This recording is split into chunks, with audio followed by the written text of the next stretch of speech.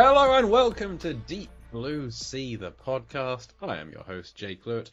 On this show, myself and my regular co-host, Mark Hoffman, have been through the entire Deep Blue Sea franchise trilogy, scene by scene. Now looking at some Deep Blue Sea adjacent films. That's films featuring aquatic action, sharks, or directed by Rennie Harlin. And this is one of those Mark-free episodes where we're going through the Pirates of the Caribbean franchise. We're up to the fourth one, Pirates of the Caribbean on Stranger Tides, released in 2011, directed by Rob Marshall, the first Gore Verbinski-free outing. It's also free of some of the main characters. We only have Johnny Depp, Jeffrey Rush, and Kevin McNally are the only ones kind of returning. And the monkey, I guess, but who cares? It's a daddy in it. This is mainly about the search for the Fountain of Youth, led by Blackbeard, Captain Blackbeard, played by Ian McShane, along with Angelica, who might be his daughter, Penelope of the Cruise, starring in Pirates of the Caribbean, and a bunch of other people tagging along in Latin roles that we'll get to. I said we. Who is this we? Well, of course, I have a guest joining me for this whole franchise, and he has a name. It's Nick Rehak. Nick, welcome back to the show. Hey, thank you for having me back, man. Thrilled to have you here. As we were just discussing, we cannot wait to talk about this film. It's a real barn burner of an episode. Yeah, you've had a power out today. I've had an exceptionally busy week. Everything is stacking up to not let us talk about this film. Yet we have prevailed. We have persevered, and we are here. Who knows what Skype's going to throw at us throughout this recording? Who really knows? Because it's been dicey. It has. The last 10 to 15 minutes of every episode you and I have recorded together has been problematic. Just awful. So let's get into this film. So, not a great one. I'm gonna come out on the bat and say not a great film. This one it's Captain Jack Sparrow is very much the lead character here, where he's been at the least part of a lead trio in the past. Here it's the Captain Jack Sparrow show, with supporting roles of Jeffrey Rush as Captain Barbossa a little bit, and Penelope Cruz a bit, and Ian McShane barely. But it's the Captain Jack show, and they I don't like that. I don't like that to be the case. I like when he's sharing that spotlight, and here it's his, and the characters he would be sharing that with are rubbish. The new ones they bring in, they're not great. I mean, can you even remember their names? They don't even really focus on them in the film. It's just like, oh yeah, we forgot this person's in here. I'm looking at the Wikipedia this person's page. Still here. Yeah, I'm looking at the Wikipedia page, so I can remember their names. But I am now learning that Sam Claflin's character had a name. His name was Philip Swift. But didn't know that. I'm not sure it's ever said. Probably said that a couple of times, but yeah. And like Penelope Cruz. Okay, let's go through the newcomers to this cast, because I feel like this is, if we were to go through the plot, it would take us a long time this time. Mm-hmm. So let's go through these new characters. So first up, we have Penelope Cruz as Angelica. Not her first time working with Johnny Depp. They were in Blow together, and other things. I don't know. We'll see. What did you think about? I assume her name is Angelica Blackbeard. Or Angelica Teague. What do you think about one of the two? Angelica? I felt they had really good chemistry. I felt like anytime Johnny Depp looked at her and reacted to her and what she was saying or doing, like his reactions were genuine. There's a moment when later on in the film they're trudging through the woods, and as Angelica goes to take a step, a sword comes out of her neck, and she kind of turns to the side off camera, and she's like, you know, why is it every time we see each other, you've always got something pointing at me? And then it cuts to, you know, Jack Sparrow. He's holding the sword to her throat and everything. And he's just got this coy little smile that feels like such a real smile, as if she was supposed to say something else and ad-lib that line. And just, I don't know, there's a really great chemistry there. Yeah, I agree. They work well together. They would then go on to be in the Murder on the Orient Express together as well. They're not really together that much. So I feel like they are friends, or they work well together, and that shows in the chemistry. I just wish that there was a little more for her. I wish her character was a bit better. Because, well, there's not. I don't think there's a lot there. Because she's introduced as being there's someone out there pretending to be Jack trying to recruit a crew, and so there's this sword fight where there's a scene where they keep her in shadow. Like, oh, who's it going to be? Is it like another captain? Is it Johnny Depp again? And it's Penelope Cruz. And, with a beard. I feel like half of that was to be like, aha, reveal. But then she's on the poster, she's on all the marketing, you kind of know. But I looked into it, and the other half of that is she was very heavily pregnant for a lot of the filming of this. And she, like, they found out she was pregnant not long before they started shooting. So they immediately did all of her close-up work. And then she did not do any of her stunt work, or much of her stunt work. And lots of the long shots of her in the film, she's doubled by her sister. So it's not always Penelope Cruz.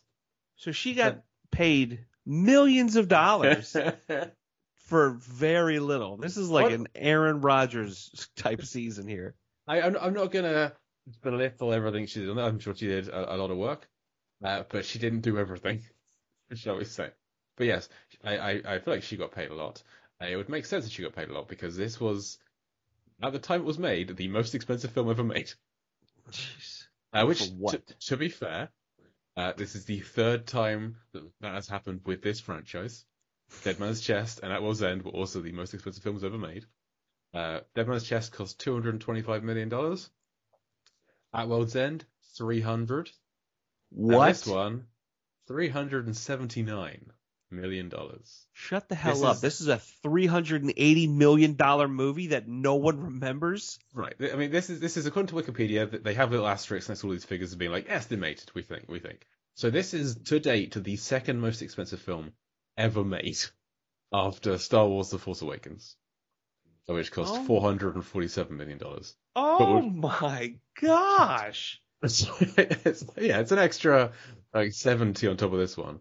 But where Pirates of the Caribbean and Stranger Tides made, a hair over $1 billion. Too much for a film that, as you say, no one really remembers. The Force Awakens made a hair over $2 billion. So that extra $70 million spent went a fair amount. Went a fair way. This is the thing. We were going to get to this later, but we're on it now.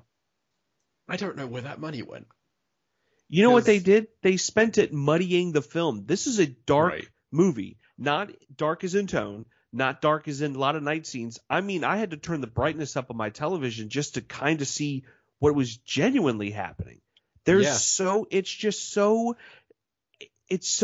dark and muddy, and it just takes away from like the vibrant and excitement of the other films. I know this isn't trying to be the other films. I know it's trying to be and do its own thing, but just still have that vibrant, have something that's keeping me awake and keeping my attention. There's a lot of nighttime scenes, definitely. A lot of stuff happening in the murk, and even stuff that's happening in daylight. It's like overcast. Yeah. There's so little in sunlight. I mean, to be fair, it starts in London, famously cloudy. I get that, but still, the sun does shine now. We've just had a heat wave, but just comparing this one to the previous ones, at World's End and Dead Man's Chest, I feel like there's a lot of money on screen. There's a lot of giant set pieces and think about we love the wheel sword fight in Dead Man's Chest. We love that scene. Best scene of the franchise. Yeah, that's an expensive looking scene to shot because that's a lot of practicality. There's a lot of stunt work, a lot of stuff going on screen. Meanwhile, that fantastic CGI that still holds up, all the Davy Jones's men running around. Yes. Compare that to On Stranger Tides. There's not a single set piece that stands up against that. There's a couple, like the London chase at the start. There's some fun stuff in there. There's like he's surfing on top of a carriage like Teen Wolf. There's some swinging around. There's a Judi Dench cameo. I'm like, is that Judi Dench? That's Judi Dench. I think they're bigger and grander, truly in just scope and size of what they're doing, but it's not grander or more exciting an idea than The Wheel. And even the effects work in this, not great. No.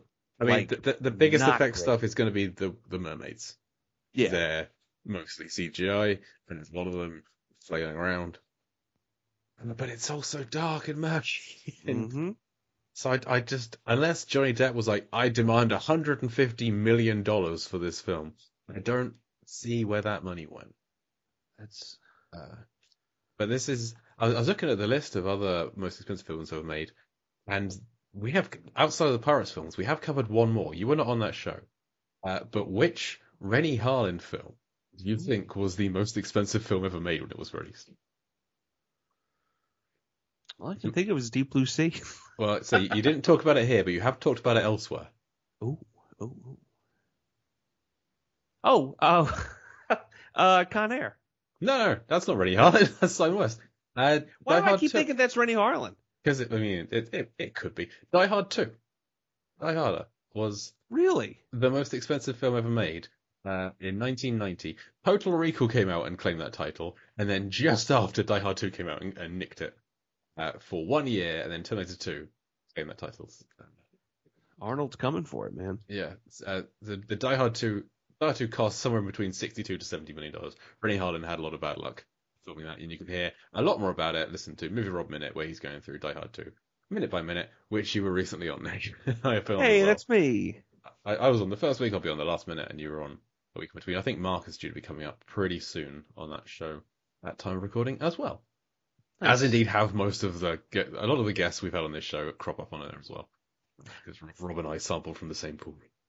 At the time of this recording, in like 3 or 4 days, I'm recording for Rob's next project. So I have already done that.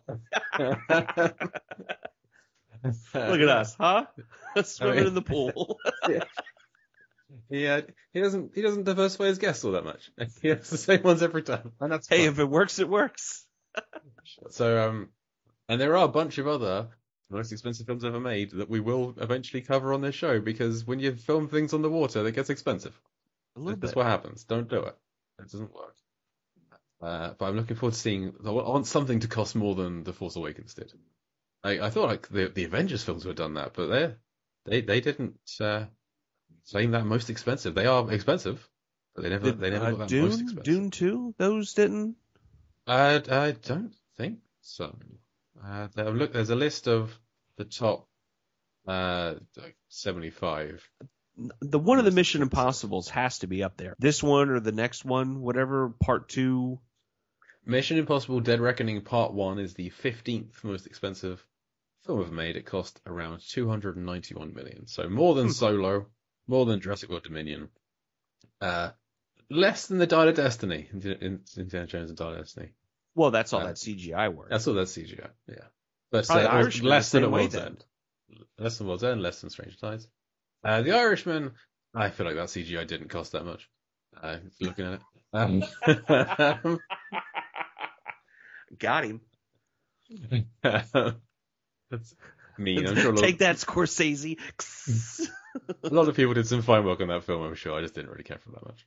It's too long. It's a 4-hour film where, he's supposed to be young, but he moves like an old man. Anyway. Yeah, it is kind of weird. So, speaking of moving like an old man, Ian McShane is... Yes. The film was Blackbeard. No offense to Ian McShane. I love Ian McShane. What do you think about him as Blackbeard? The Queen Anne's Revenge.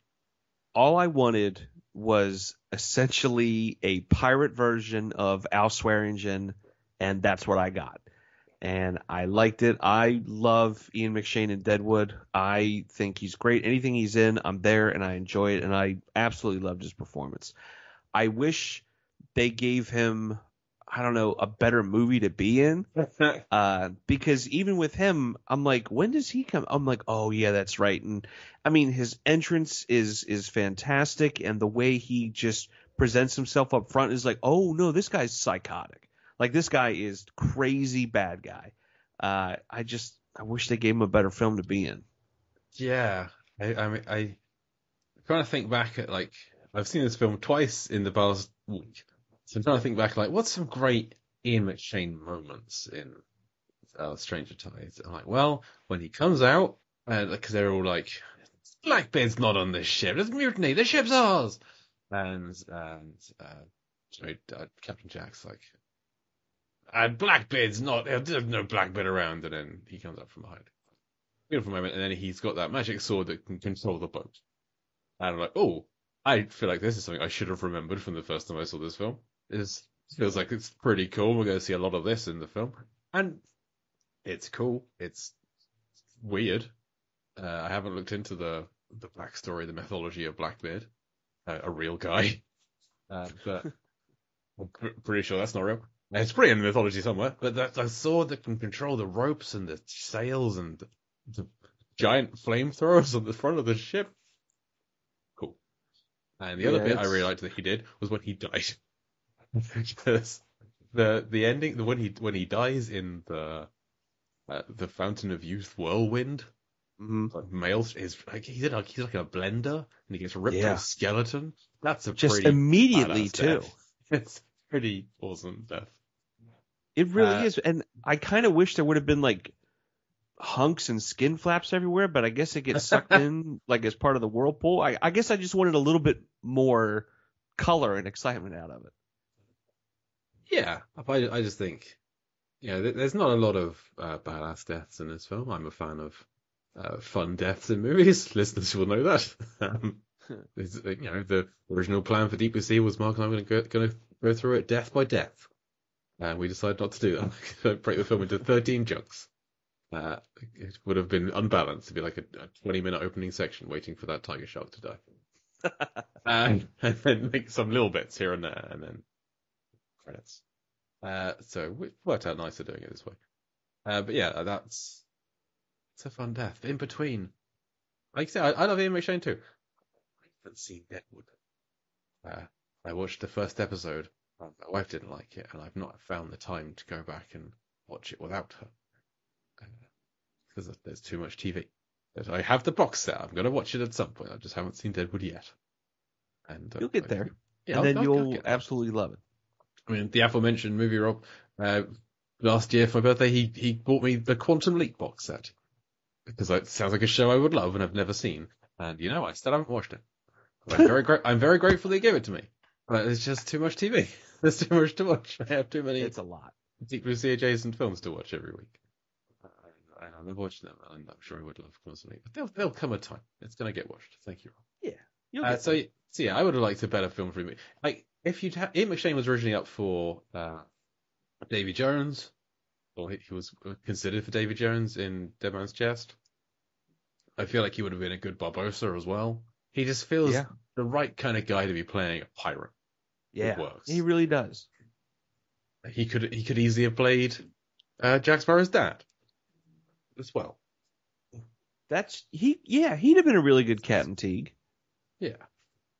But as it is, he's great he's fantastic as Blackbeard. We just want more for him to do in better film. It's a shame. So, and the fact that he's like one and done. He's introduced here and then killed. So it's not like he's going to be coming back, I assume. Yeah, we have one more Pirates film to do. I can't remember anything. I'm looking forward to refreshing myself as to what happens in that film. I'm sure something does. So those are the two main newcomers. But we also have Sam Claflin as Philip Swift, who is a missionary aboard Blackbeard's ship. We introduced to him. He's tied up in the rigging. I'm a fan of Sam Claflin. I don't particularly. I have my problems with the Hunger Games films. One of those problems has never been Sam Claflin. He's fantastic. He's the best part of them, in my opinion. Finnick Odair is a delight. He's basically Errol Flynn in those films, and I really he's like a trident, and he's pretty cool. And so whenever he's got a lot of charisma, whenever he crops up and stuff, I'm like, oh great, Sam Claflin.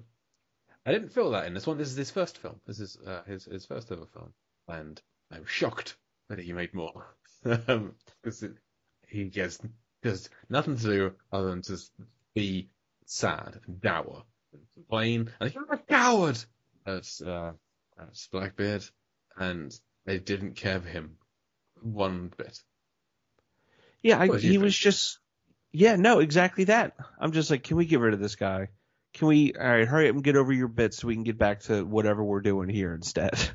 Like, it just, it felt like filler. It didn't even feel like a fully fleshed out like character or an idea. It just felt like a way to move the plot annoyingly.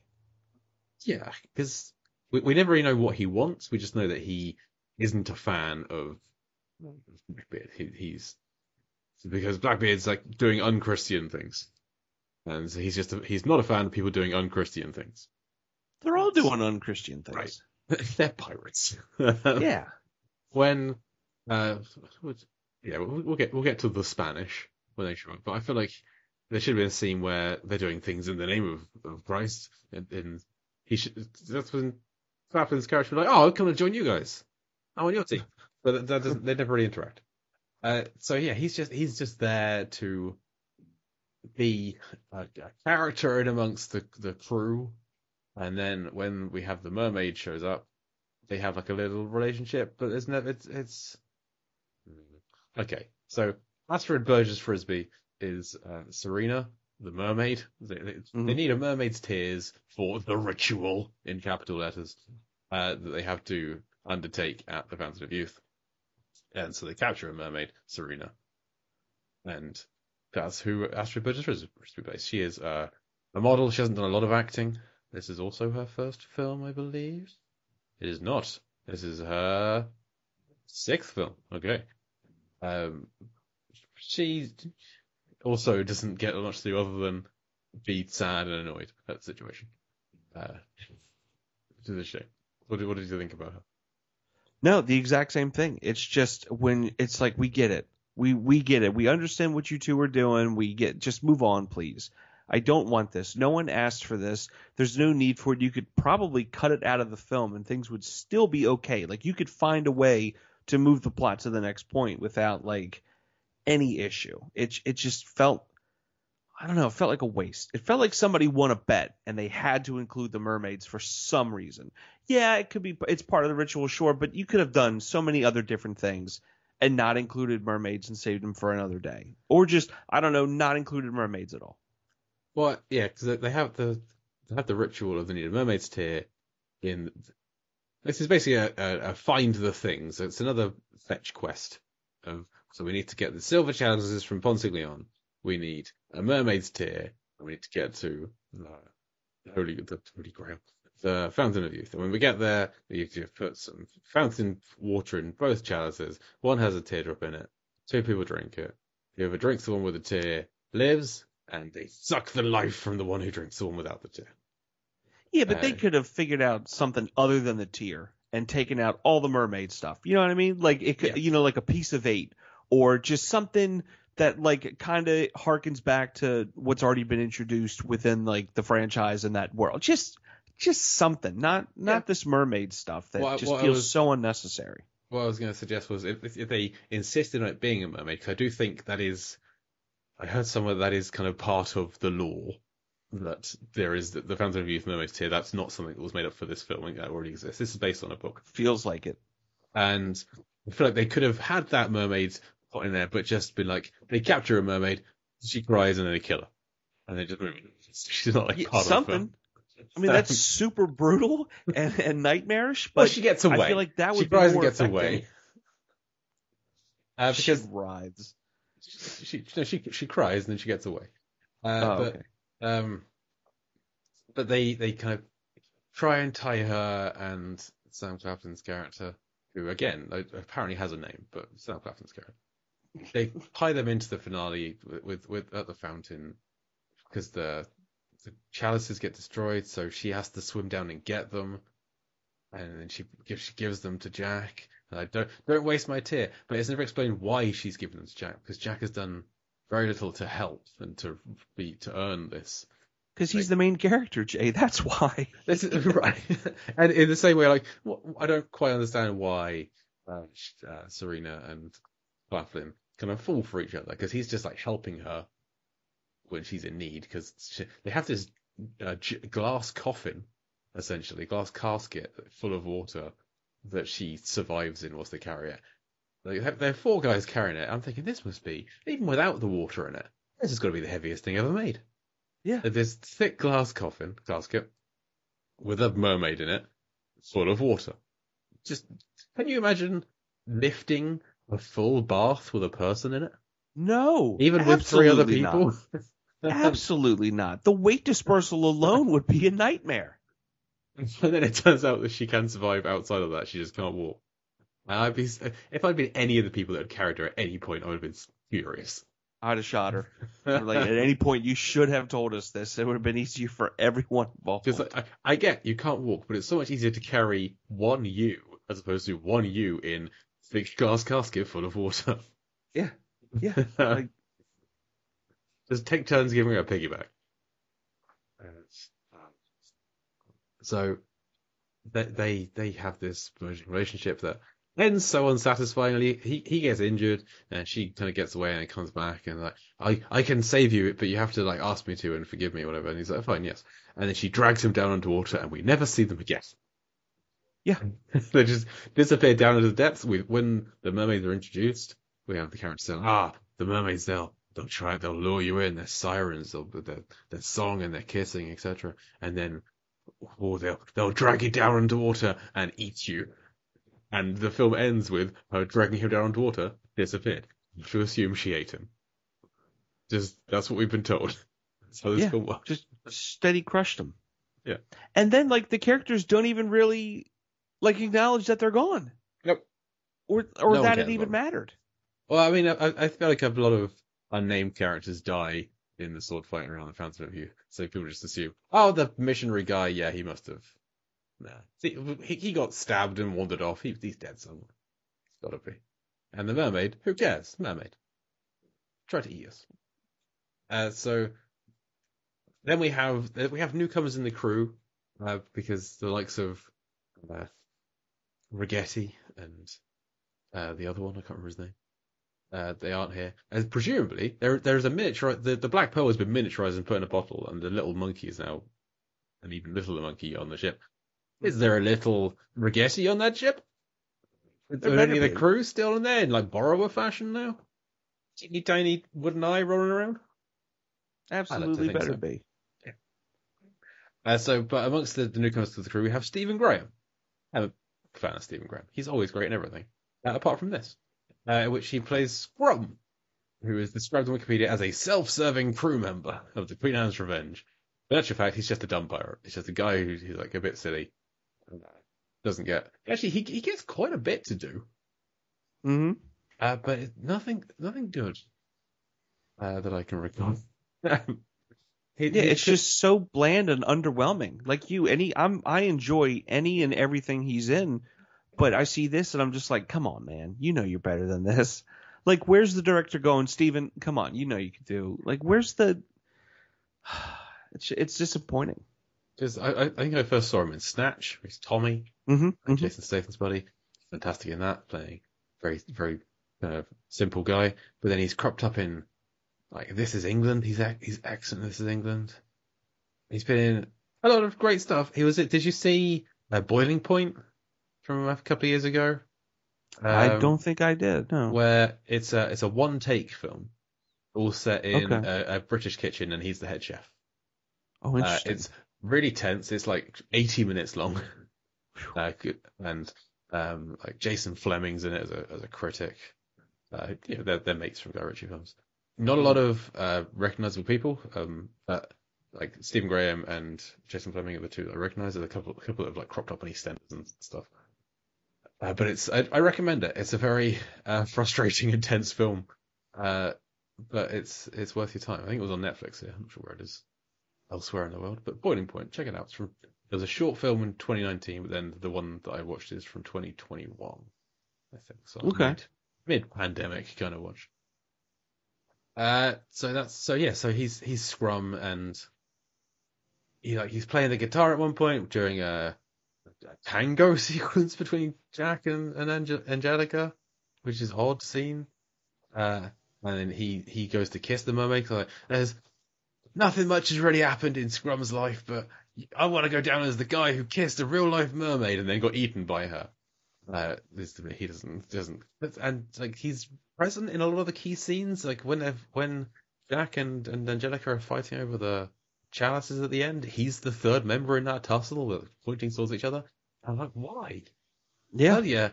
Jack said, like, let's not fight about this. Everyone calm down. And you were like, yeah. And now you're fighting about it for someone else. I don't quite understand. Unless that was originally supposed to be Philip, but then they're like, oh, yeah, that's right, we killed him. I guess we'll just swap him out. Hey, Steven, get over here. Could be.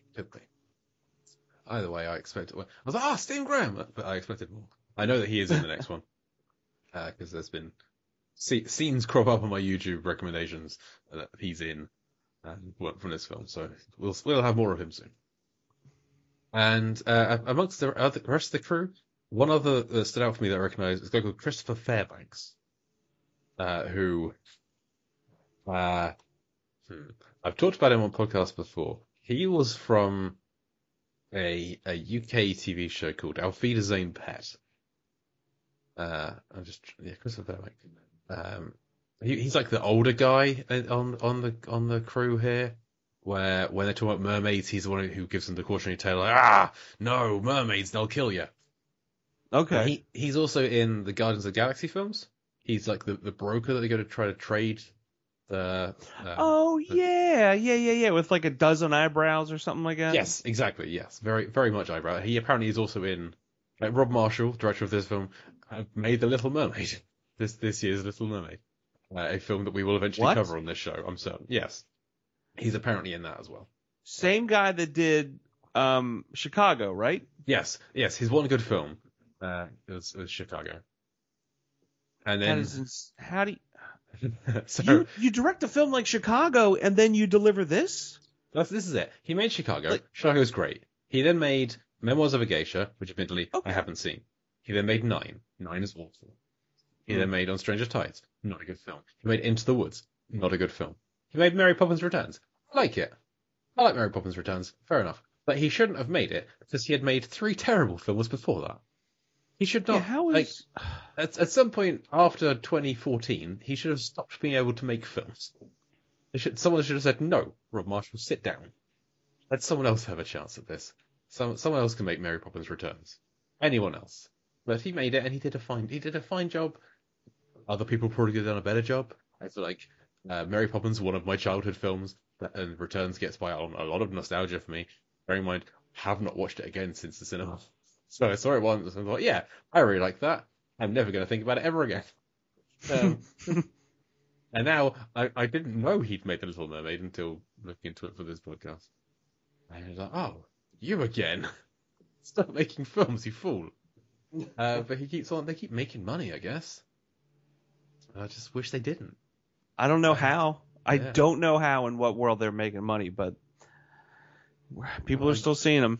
I mean, the one we're talking about today made over $1 billion. So,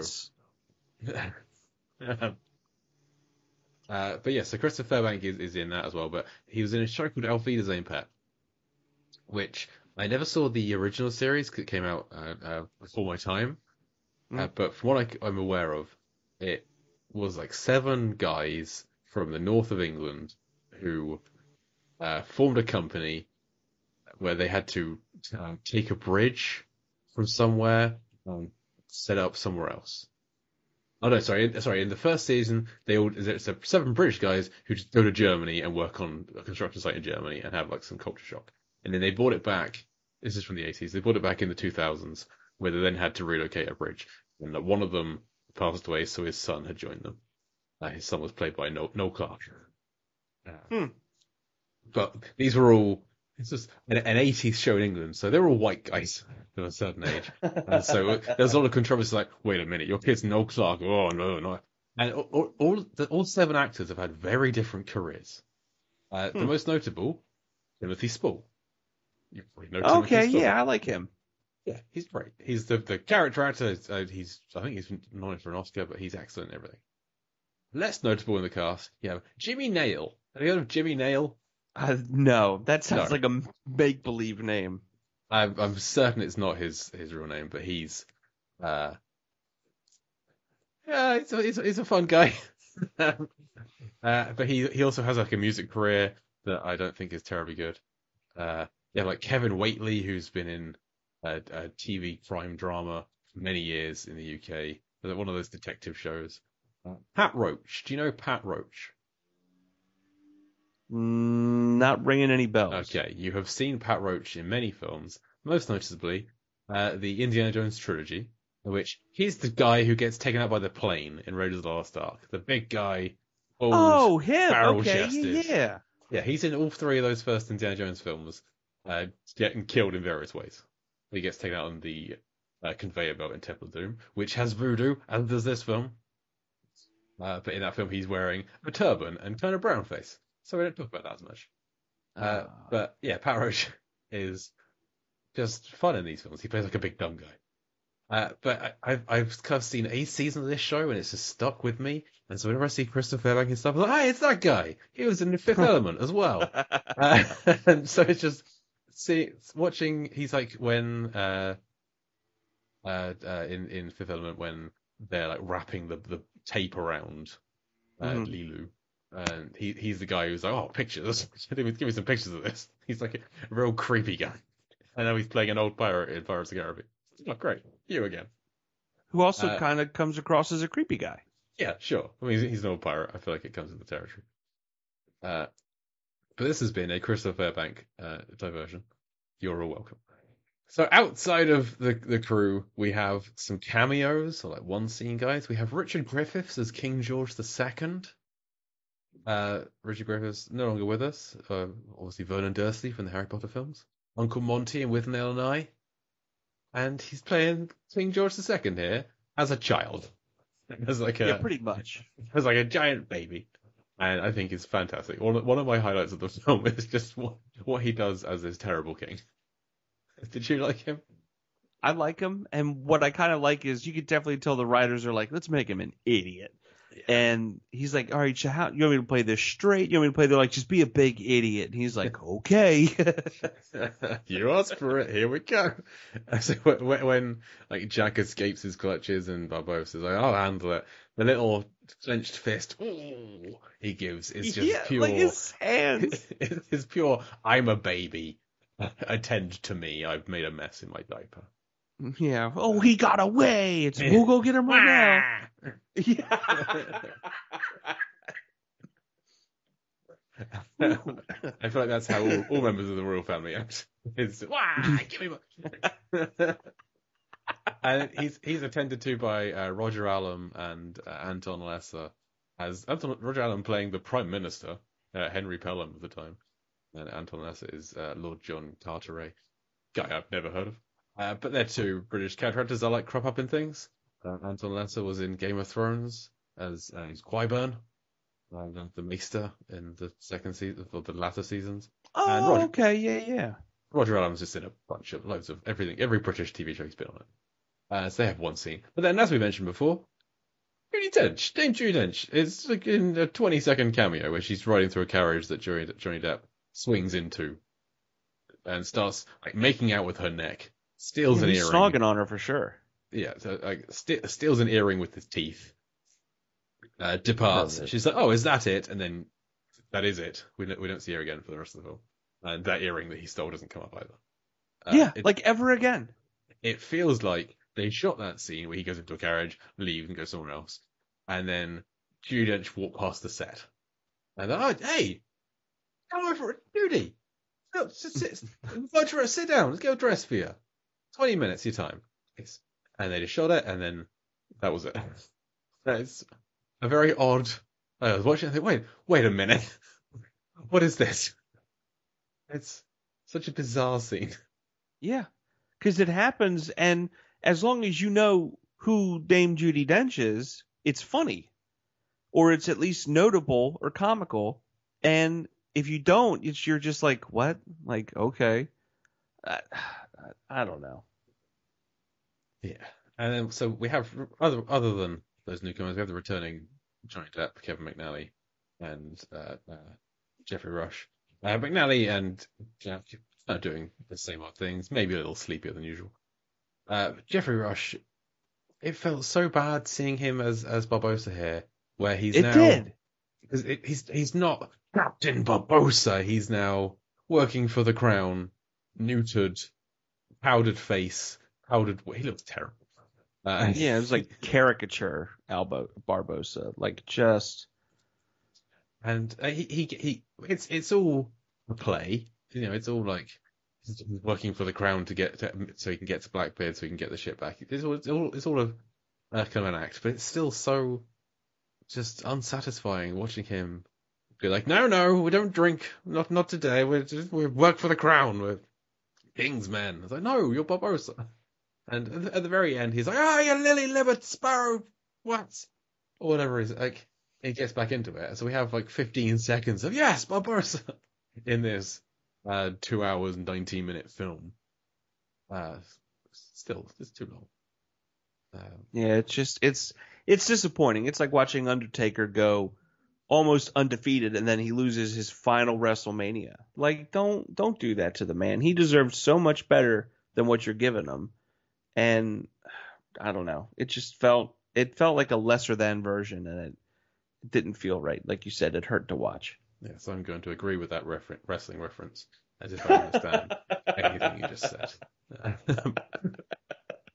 I was once DJ Valentine asked me to record a little bit for the Simplistic Reviews podcast as I can't remember the guy's name. Like, this is terrible. As the main wrestling promoter, who's Vince like, McMahon. Yes, as Vince. He sent me a message and I was like, "Oh, who is Vince McMahon?" I don't, because I'd never heard of this guy, and I looked at some YouTube videos and go, "Oh, sure, I'll see what I can do." And that's the only wrestling I've ever seen. That is absolutely who is Vince McMahon? That is incredible. Wrestling is one of those things that just kind of passed me by. I was like, I had some friends who liked it, but it always seemed like, what is this? Is this sport? Kind of. Is this made up? Certainly. Am I going to watch it? No. It feels like the intersection of sport and reality TV, neither of which I care for. So. It was like a soap opera for guys, but they solved their problems by fighting. Sure. I'm happy for them. So the only other characters that we haven't really talked about yet are the Spanish. That is because they have no character at all. Like, they feel like they're the main threat in this. So there's three factions all trying to get to the Fountain of Youth. You have Blackbeard and his crew, you have Barbossa and his crew, then you have the Spanish, and no one can let the Spanish get there. Whoever gets there first, it can't be the Spanish. And there's the Spanish king, King Ferdinand, who's got sort of one scene at the start, and then you have Oscar Janeda, I apologize for that spelling, who is credited as the Spaniard, who is the king's right-hand man, the most trusted agent. And he's capturing a ship. He's pretty badass. He gets a pretty badass line at the start when he's like, "When can you sail?" And he's like, "On the tide." It's a nice, like, first line he says in the film. Cut to credits. Or title card. That's pretty cool. But then we never spend any time with them ever again. Yeah. Any of them. There's nothing. They're sailing in the distance, but they ignore Barbossa and his crew. They won't engage them in battle because they've got to get to the Fountain of Youth. Like, every time I say it, I want to call it the Holy Grail. Every time. I know it's not what it is, but every time I want to call it the Holy Grail. And then they steal the chalice from them at one point, and then they show up at the end. But there's just no character to this twist. And it's like, one of the great things about the previous Pirates of the Caribbean films is the smaller characters. Every crew has a couple of fun guys. They bring in something, and then there's just the Spanish. Okay. It's disappointing. There's no life to it. It's just like, oh, don't forget there's this threat. Oh, okay. And then just a bunch of mean-looking guys. And I guess maybe they want you to feel like cold and distant and not like them. But I feel liking, or at least spending time with some of the minute characters to them, help you have a better understanding of who they are, so you can at least maybe kind of sympathize with them, or have some type of like, well, maybe these guys ain't so bad, like something. Well, that's it. All of the characters in this film are villains to some degree. This is fine. Mm-hmm. We can root for those we want to. We cannot. You have Sam Claflin and the mermaid. They're kind of innocents caught up in it. Jack himself is shanghaied, which feels like a term I shouldn't use these days. Onto the ship. He gets like knocked out and wakes up on the ship, and he's part of the crew now. And it's happened to like Scrum and a bunch of others as well, I guess. They feel like innocents, but they're also pirates. They know what they're doing. They roll the dice to play the game.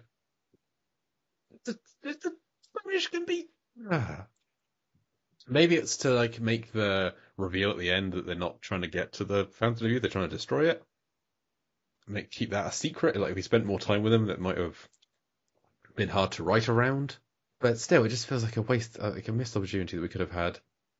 An opportunity for some Spanish character actors to have some fun and then be on a big budget film, and have some of this gargantuan paycheck go their way.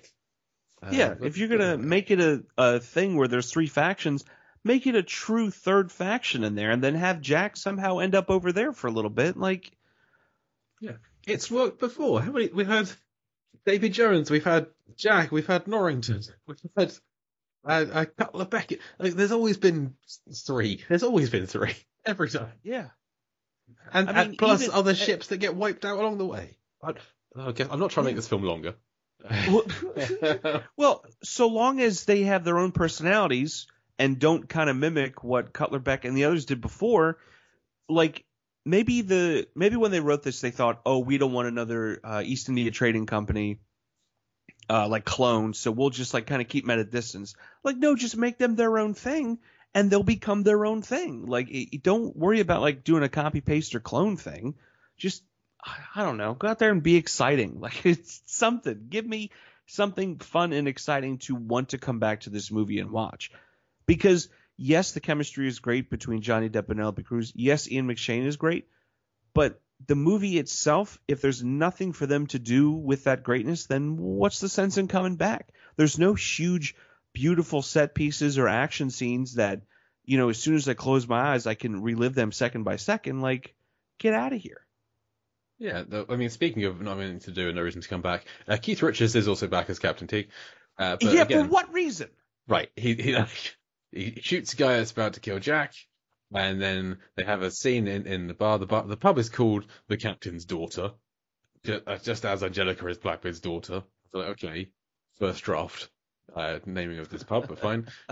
And so he has that scene where, there is the ritual, and this is the first of 87 times the ritual is laid out in this film. We do not need him at all. He has a nice joke. Like, does this face look like it's seen the Fountain of Youth?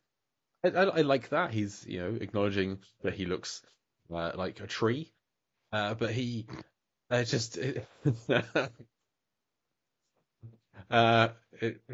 a real odd. Like, we didn't need him to come back. I hope he's not in the next one. No, it's one of those things where at first I'm like, is this going to be a thing where there's just rolling cameos all the way through? But they kind of just pile it all up front and then don't really address or talk about any of that stuff ever again. Yeah. I've checked. He's not in the next one. Wonderful. So that's something to look forward to. Okay, so you mentioned there not being any kind of set pieces that stay out in your mind, but are there any? Did you have any plot highlights or any like scene highlights? We've talked a little bit about there's the escape chase through London. There's the mermaid attack. Anything jumping out at you?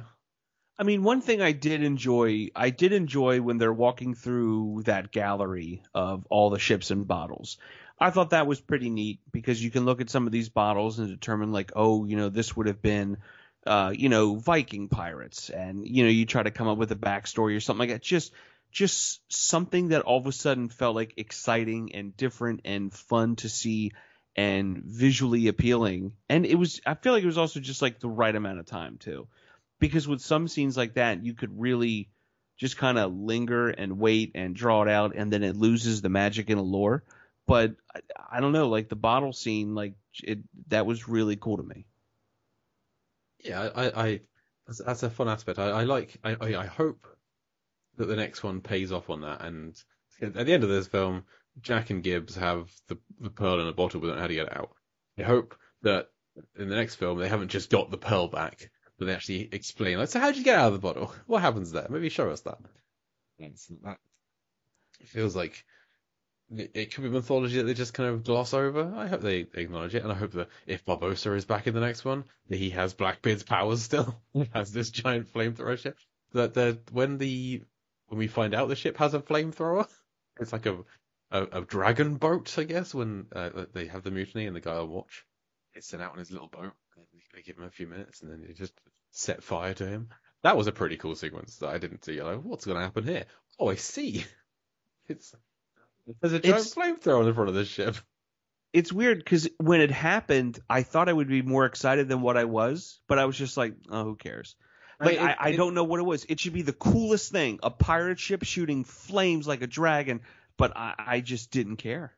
It's a wooden pirate ship shooting flames like a dragon as well. Oh, this could go very badly wrong. They're taking some serious risks. But I guess it's like the other weapon that's been discharged from ships before is a kraken, and you can't really get much better than that, I guess. So yeah, it's true. It's a step down from the kraken, the actual kraken we've seen before. So that's something I liked. Something I really didn't like was when they find Pontiglion's ship, which in the research for this I found, hey, that's not just one word. Ponce de Leon. It's not? No, it's Ponce space DE space LEON. Ponce de Leon, which I've always written down as Ponce de Leon. There's one thing. Oh, he was a guy. When they find his ship and they're trying to find the Chalices, Jack and Barbossa are in there, and the ship is precariously balanced, and so they have to stay. They have to like keep balancing out. It's like, have you seen National Treasure 2? Yes, but it's been a little bit. Okay, there's a scene in that where there's a platform that's kind of balanced in the middle, and so you have Nick Cage, Justin Bartha, Diane Kruger, and Ed Harris, like balancing on that platform, and they need to go all to one side so that one corner lifts up, and then that'll get to a ladder, but someone has to stay behind. But unfortunately, Justin Bartha, Riley, his character has a human-sized backpack, so they can slide that down and act as a weight. It's a fun sequence. I love the scene. We talked about it a little while ago on this show. Reminded me of that, except for I like that scene. And here, this is kind of not a lot of fun because we're on this boat and we've got to keep balance while we look for the Chalices, but they don't stay balanced at all. They're moving around all over the place. It doesn't pay off at all, and I really feel like for the budget that this film has, we should have seen that ship fall off and be a giant action set piece of the ship plummeting down and them inside it or running away from it or something. Yeah, just I still don't understand this budget. This ridiculous budget this film has. It's bizarre. Yeah. So, but I did like the mermaid attack. I as dark and murky and difficult to see as it is, mermaid monsters are pretty cool. No, it's we like sea beasts on this show. This is what we get at Sea Beast Wars this time. They're mermaids. They're like killer mermaids. They have teeth, and so that's fun. Turn into like piranha people almost. Yeah, which we love the piranha films. Apart from 3D, we love the piranha movies. Most of them, some of them. It's great. Yeah.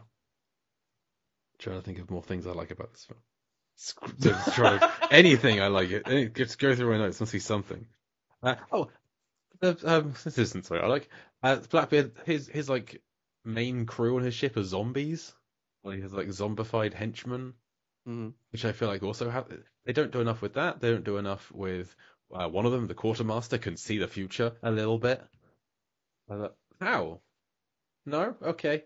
What can he see? Oh, because there's the reason that Blackbeard's trying to find the Fountain of Youth is because there's a prophecy that he's going to be killed in 2 weeks by a one-legged man. Wouldn't you know it? Barbossa now has one leg, where the peg is full of. And I feel like he's scared of this prophecy, so to counteract this prophecy, he's going on a myth, which presumably is also part of the prophecy. Like whatever he does is still going to be within. If you believe in the prophecy, you believe in the prophecy, and it's going to happen. There's nothing you can do to prevent that happening. It's like fate. It's destiny. It's gonna happen. And so do you believe in it or you don't? Either way, it doesn't really make sense to me. Yeah, it just becomes disappointing because the film has so much potential to become so memorable, to become that outlier of like, man, outside of the trilogy, like this film really set the tone or really set just something, but we don't get that. Instead, we just get something that's wholly forgettable, truly unremarkable. Like just nothing. And it's so disappointing. Yeah. And then just to spend some time at the Fountain of Youth at the end, they find the Fountain of Youth because they go into a cave and Jack sees there's some water dripping upwards. A cool effect. I liked that. That was a nice little moment. And then he says the words written on the chalices, and it conjures up the waters flow up around them and form a pool above them. And I'm like, how the hell am I supposed to work out how deep this is when there's water above them? Do they not know what I'm trying to do here? But genuine concern I have. But he manages to. He stands on Scrum's back, pokes into the water with his sword. The sword gets sucked through, and then he gets sucked through into this mystical, magical land where the Fountain of Youth is. And then everyone else gets pulled through after him, leaving no one behind. I feel like someone should. If they had to stand on someone to get up there, who was left behind? So who did they stand on? And what I wanted to know is, how did anyone get out of this place? Is this place like underwater somehow, submerged in that pool? Is that just some kind of portal that goes through somewhere else on land? You can just kind of walk out of it. It's just a secret. Because we see everyone go in. Does anyone get out? Did everyone go? Did Barbossa and his crew, and then the Spanish all go through that exact same place? Like, I want to know. I want to see these things. We only see Jack go through, and everyone else just kind of pops up. Like at the end, where did they go? How did they get out? I think it's just a portal to like another plane of existence, if you will, and then it just allows them to get back. And some people, I guess, they just forget about because they're not on the poster of the movie, or they're like, it's getting long. Let's just go ahead and wrap this one up. Yeah, I think you're right. There is no satisfying answer. I just sort of thinking, so that's how they get in. But and then when Jack tricks them and he puts the tear in one goblet and no tear in the other one, and he tells them it's the other way around, knowing that Blackbeard's going to drink the wrong thing. It's just the most obvious kind of blatant thing. Yeah, it felt incredibly obvious. I'm like, we're not supposed to be surprised, right? Like, this is. Wait, the bad guy did something wrong? No. Wait, what? So yeah, this is for me the worst of them so far. Yeah, I was intensely disappointed, and even my wife was like, "I'm pretty sure that's the terrible one." I'm like, "No, I feel like this one it's not so bad." And then, God, I hope this is the terrible one. We'll see how the next one goes. Yeah. So we have one more to go. Depending on where you live, Salazar's Revenge or Dead Men Tell No Tales.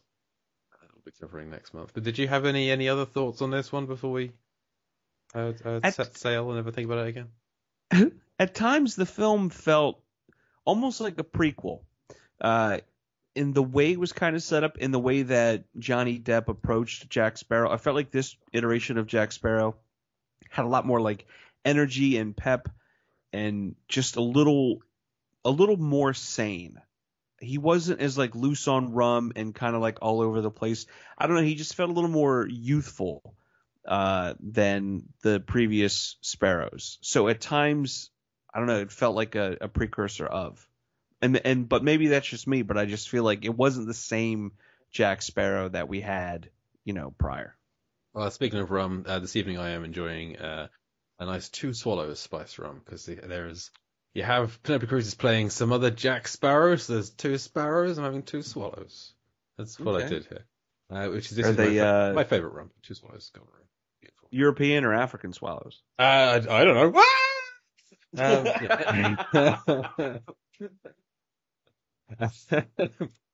So, do you want to know how is Pirates of the Caribbean on Stranger Tides similar to Deep Blue Sea? I would love to. This is going to be my favorite part of the show. Outstanding. There is a main religious character played by Sam Clemens. He's a preacher of some kind. Okay. That's different. When's the last time that one had a correlation, It's been a while. I feel like there's some kind of correlation between the Fountain of Youth and a cure for Alzheimer's. Kind of trying to prolong life. Okay. That's a half rhyme. A chef is involved in a fireball because the guy who was flamethrowered was the chef who was one on watch, and Preacher blows up a truck. There's killer monsters in the water. They're mermaids. People falling in water from a small boat.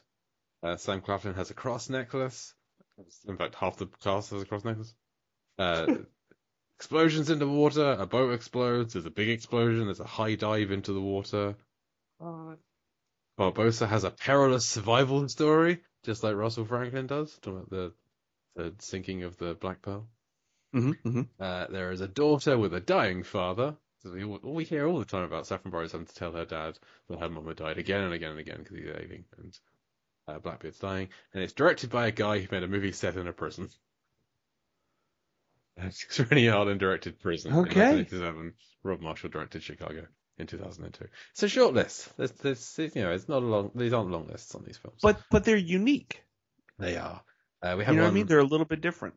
We had one recently for Carry On Cruising with Rebecca Sharp.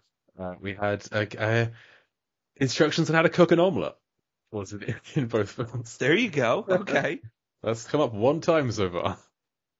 But the last thing to do is how deep and how blue is Pirates of the Caribbean on Stranger Tides. So, Nick, as you know, Deep Blue Sea is about 14.5 meters deep, 31% blue.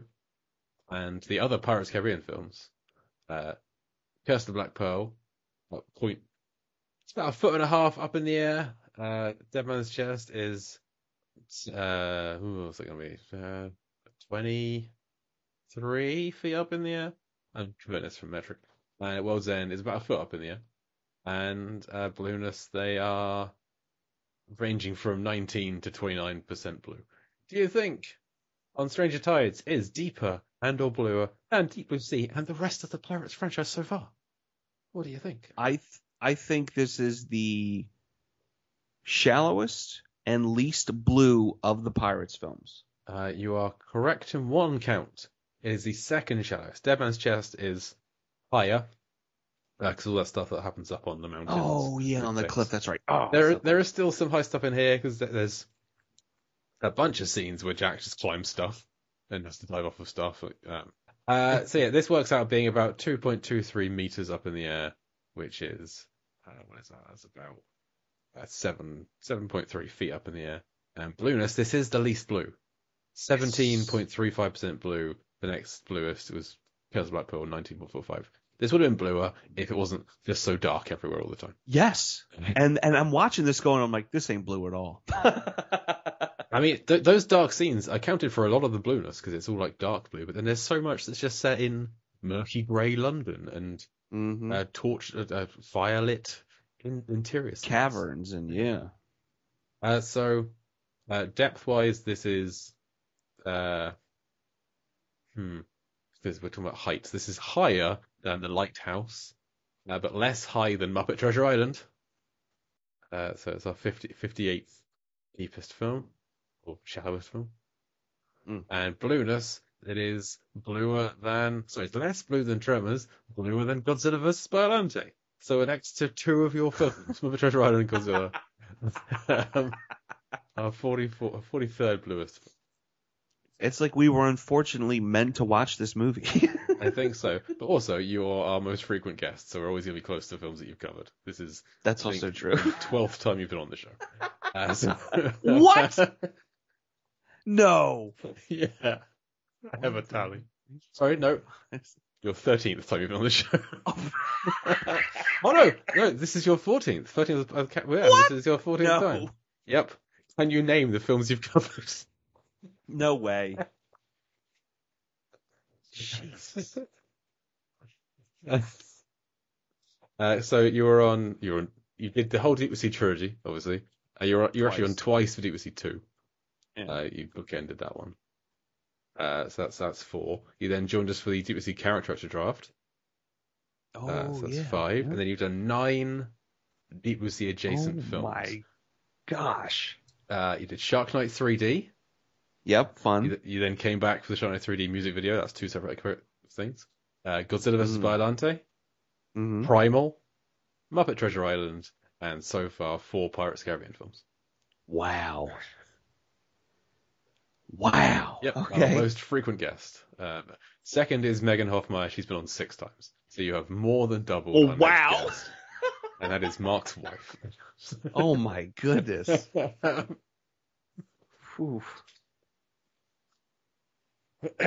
Stan, you're coming back next month for Pirates of the Caribbean. Dead Men Tell No Tales, Salazar's Revenge, Dead Men Tell Salazar's Revenge No Tales. That is true. And then you'll come back again at some point. I have a request to make to you after that one. Which okay, I'm for it. You know, you shouldn't look forward to it. Gonna Shanghai you into it. But yeah, I mean that'll do it for on Stranger Tides. Hard Loose this episode, yeah, I think. Wow. Do you have anything you want to plug? Yeah, absolutely. Just want to plug rabbitholepodcast.com. Check out the 2 programs that I am featured on, Lyrical Innuendo, Bubba Wheat, and I tag along as co-host, and the newer of the 2, Play MST for Me, that features Jason Soto, and I tag along for that as well. Excellent. And you can find everything Mark does over at moviesfilmsandflicks.com. You can find my writing over at lifeversusfilm.com. You can follow this podcast on all social media at Deep Blue Sea Pod. I say all social media. The social media I've set up. If it's not on TikTok, but it's on a bunch of places. So if you go there, search Deep Blue Sea Pod. If it shows up, great. If not, we're not there. Let us know if you'd like us to be some places that we're not. And next week, I think, this is coming out mid-October. So next week, Mark's back for The Deep House, an underwater haunted house film that's just come out on Netflix. That came out a couple of years ago in, outside Netflix. But now I can watch it. So The Deep House. And we are our Halloween episode for this year. But as for Pirates of the Caribbean on Stranger Tides, thank you once again to my guest, Nick Rehack. Thank you for having me on, man. I've been Jay Clue, and I'll Deep Blue see you next week. Savvy?